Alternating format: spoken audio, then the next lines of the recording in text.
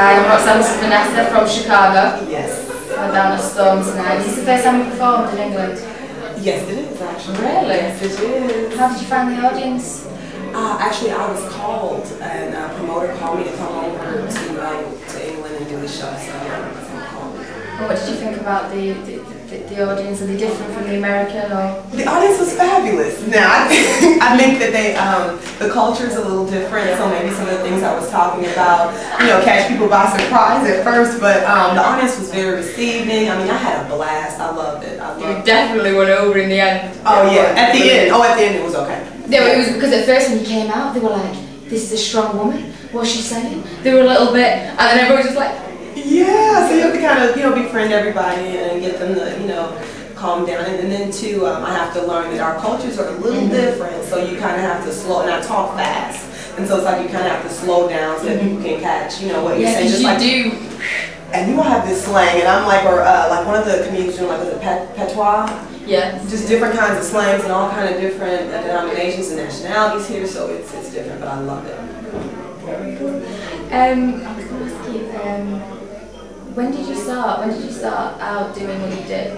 I actually started comedy 3 years ago. Is that all? 3 years ago. 3 years ago, and before that you were acting? No, just I'm a mommy. I was just being a mommy, working a regular 9-to-5 job at a telephone company, and everybody, when you grow up, everybody's like, "Oh, you're so funny, you should be a comedian, you should do it." But you never do. And one day I jumped up and did it, and a promoter saw me and he booked me for a show, and it just kept going from there. And then that's how you got, because we all know you've done a movie as well. Yeah, I was in a movie Barbershop too, and that was kind of, a friend of mine gave me a call and said, "Hey, I put you in for this." She was an agent. Okay. She put me in for the audition. It was the first movie I ever auditioned for, and I got the part, and it was the first movie I've ever been in. So it's been a phenomenal 3 years. This is my, I travel to Europe every summer. Every summer. The first year I started doing comedy, I came to Europe and did a tour in Germany and in Holland and in Belgium. And then the second year I came back, and then now I'm here. So it's been expanding. It's great. I'm amazed that you've only been doing it 3 years. I thought you were since you were 6. No. I'm 24. I'm young, and I started when I was 21. And God is amazing. I just cannot believe the places I've been. I go to Japan next month, and I'm ecstatic. I can't even, words can't explain. And the crowd here was so great. Yeah, they loved you. Oh my goodness, it was wonderful. What do you prefer acting? Do you prefer behind the camera or on the stage? Oh, on stage. On stage. On stage, all the way. That's all I'm fit to do. I really want to move this. I'm always going to do stand-up because it's a release. It's like therapy. You get up and tell all your problems, and people laugh at them, and you can laugh at them. But at the end of the day, I really want to put full time into the acting, and then just do stand-up. Probably when I'm 75, I want to sit on the stage and tell jokes. But acting is my main thing. Did it just come natural to you, your style? Because it is very unique, and it's something that I've not seen before, the way you do your thing.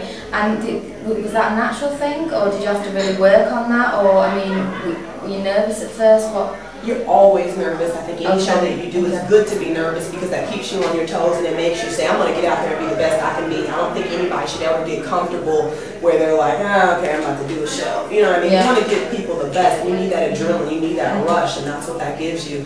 And I think, I don't know, I was born ignorant. I mean, just silly. I was born goofy. I was always the kid, wanting to make games and sing songs and just want to be the center of attention. I think I was just neglected attention as a child, and that's why I'm getting all I want now. So I love it.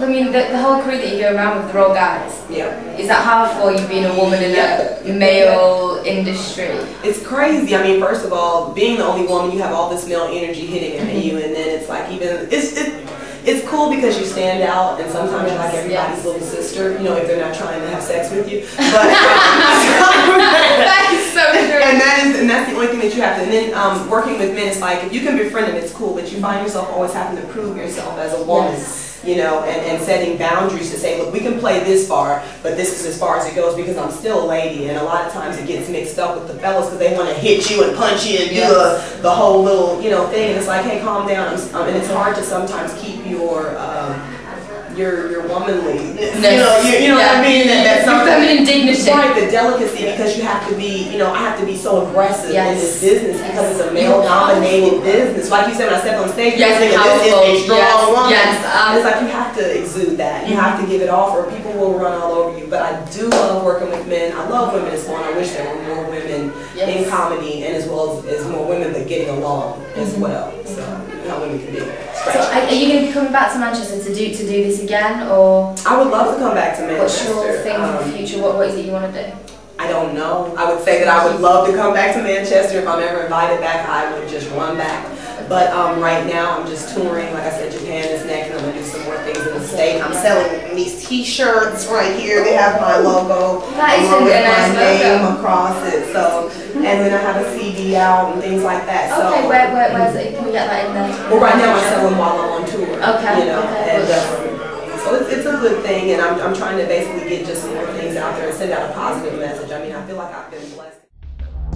Spontaneous, dangerous action. Kick it into gear to get the reaction. Flip it up in here, maximum satisfaction. Light it up in cheer, MCR, no fear, get it clear. Spontaneous, dangerous action. Kick it into gear to get the reaction. Flip it up in here, maximum satisfaction. Light it up in cheer, MCR, no fear, get it clear. House of Legacies, we got what you need. The beats, the rhymes, the melody, the weed. House of Legacies, this is what we say. The motherfucking